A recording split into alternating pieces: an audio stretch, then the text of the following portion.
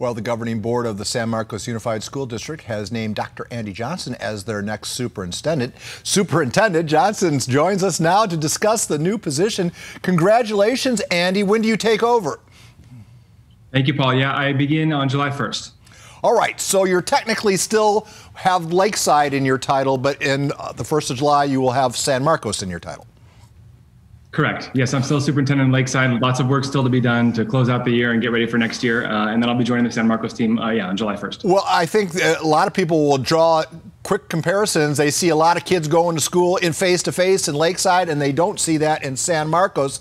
Are you going to bring a little Lakeside philosophy to the San Marcos area?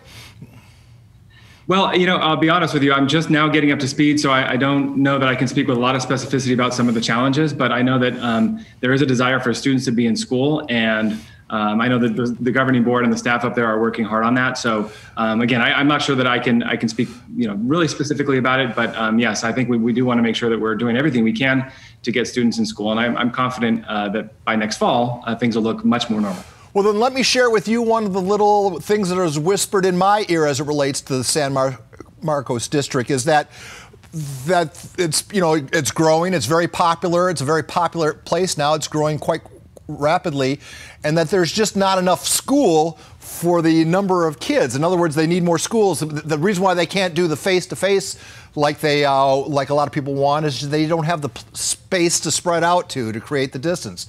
Could you speak to the need for more schools in San Marcos?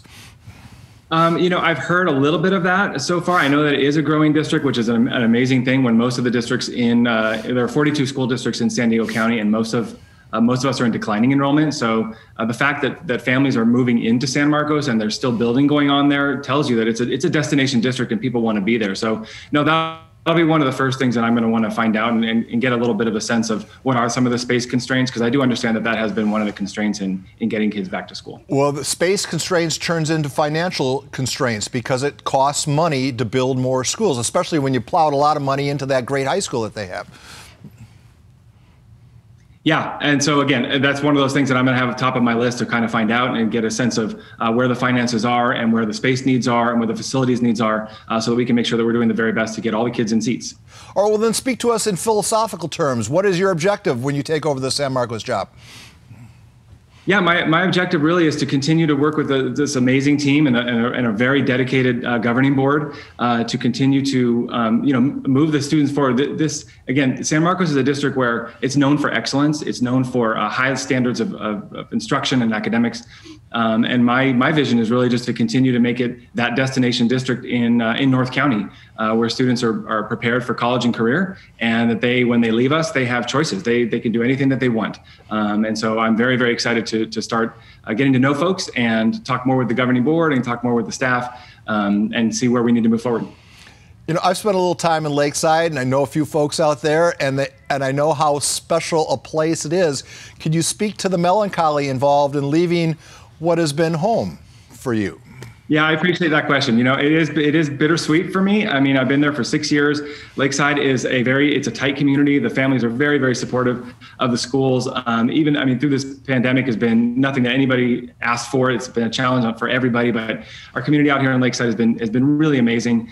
And it is bittersweet. I have lots of connections there, and I spend a lot of time in our school sites, so I know everybody in the district, and there have been some tears and, some lumps in the throat and those kinds of things. But leaving the district in very good hands. Our board of trustees is very, very strong, and they're going to make a great selection going forward. And I'm very confident for continued success for Lakeside. And then more of a global question or a United States question. Are you confident that in the near future, high school is going to look, or school is going to look like it used to look with kids running around? Are we going to get past the pandemic fear as it relates to masks and things like that? I absolutely do think so. I think masks will probably be with us for a little while, just in what I'm hearing.